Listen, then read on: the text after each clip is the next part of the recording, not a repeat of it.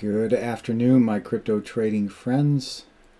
Thought I'd do a quick video here on Shiba Inu since I am seeing something that might interest you all, or those of you who like to trade Shiba.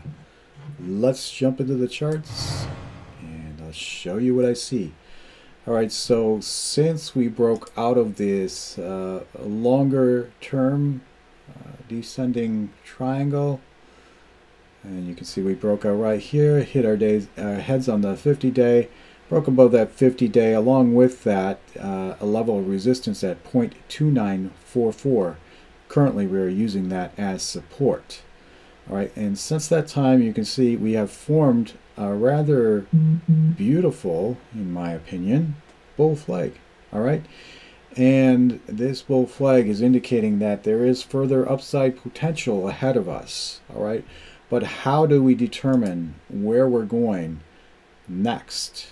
Well, what I like to do is I like to draw a measurement from the top of that bull flag to the bottom and then place that measurement in approximately where I anticipate we will break out.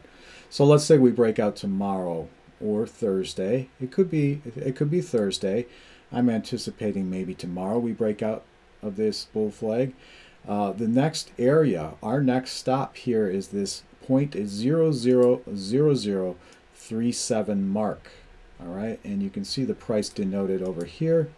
And I expect that what we'll do is we'll use this whole level here as support, just like we used it down here. All right, so we break out to the upside, we conquer that 0.00037 mark. I don't know if I added enough zeros there. But at which point we rest on top of that and consolidate a little bit more, much like we did down here, onwards and upwards the next time to our next level of resistance. And so if I am going to play this trade, which I am not, because my reserves are tied up at this point, but if I were, I would find this a very attractive area to enter.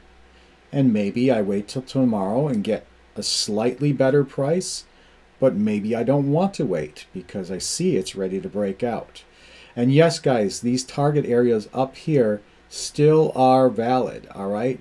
They are longer term targets. I don't expect us to get there like for weeks, maybe months, but these are the areas I do expect we could hit before our bear market hits. All right, and so I still think we are in a bull market despite the drawback that we are seeing.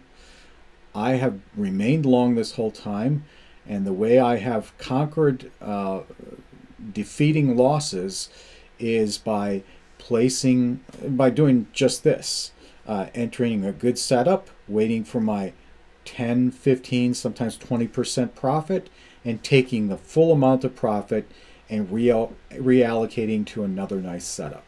And my Substack subscribers are able to do that along with me if they so desire, but at the very least what they're paying for is just to see what I'm trading in and out of. All right, so that is my analysis on Shiba. I do believe we are going to break out within the next day or two, and our next target is 0.000037. That's a lot of zeros.